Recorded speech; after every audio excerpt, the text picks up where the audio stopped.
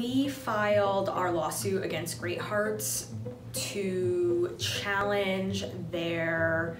operating public charter schools behind a thick veil of secrecy because we believe that the business of public schools should be conducted in public.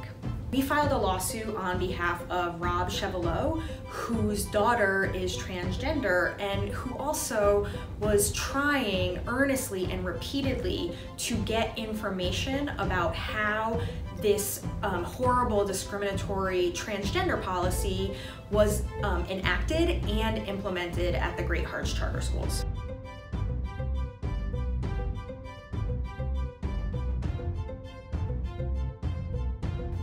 Parents, students, and others need to know